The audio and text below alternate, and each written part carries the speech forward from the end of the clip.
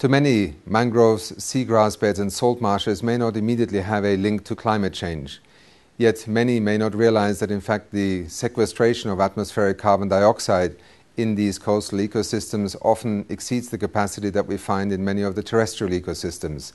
Salt marshes, seagrass beds and mangroves are part of our carbon storage capacity on planet Earth. Few of us also have realized, and certainly science has only in recent years drawn our attention to the fact that just in the last 100 years we have destroyed mangrove coverage on the planet by 50%.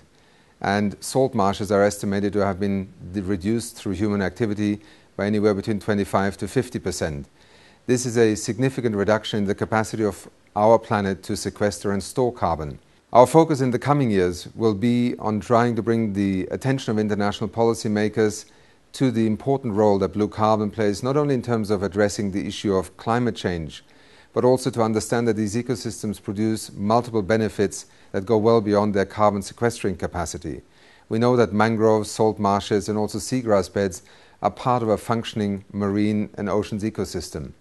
Our ability to combine actions that benefit climate change but that also address the livelihoods, for example, of coastal communities, the viability of marine fisheries, all come together to illustrate that our attention has to be put with far greater emphasis on understanding the ecological functions of mangroves, seagrass beds and sea marshes, but also to manage them more deliberately, to protect them more effectively and to restore these ecosystems where possible.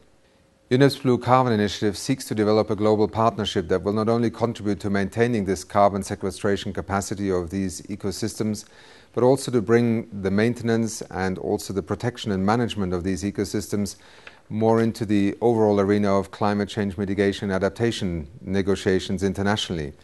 The financing of actions in this context is critical because if we do not invest in the protection of these ecosystems, then we not only lose them in terms of their general contributions in terms of ecosystem services to our societies and economies, we will also lose that carbon storage capacity. UNEP's Blue Carbon Initiative will focus on the development of methodologies. It will promote the development of national policy responses. It will inform not only the scientific community but also actors who have an economic interest, a livelihood interest in these ecosystems on how they can become part of this effort.